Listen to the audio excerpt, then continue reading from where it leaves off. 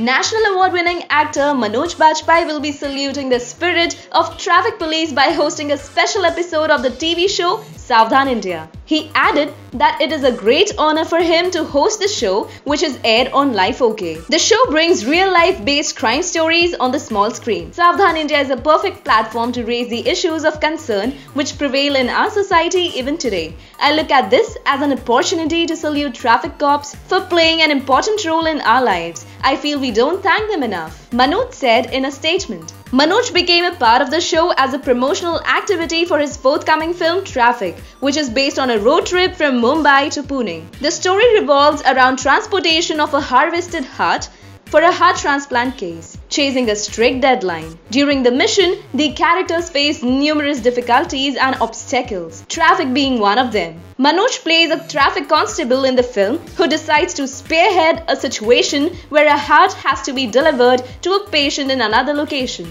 amidst the heavy traffic in Mumbai. He added, "My respect for the traffic police has increased manifold as I play a traffic constable in the film. I have learnt about the intricacies and the difficulties that this job requires. I loved my role in the movie and audiences have never seen me playing such kind of character. Also, it is a great honor to host Savdhaan India.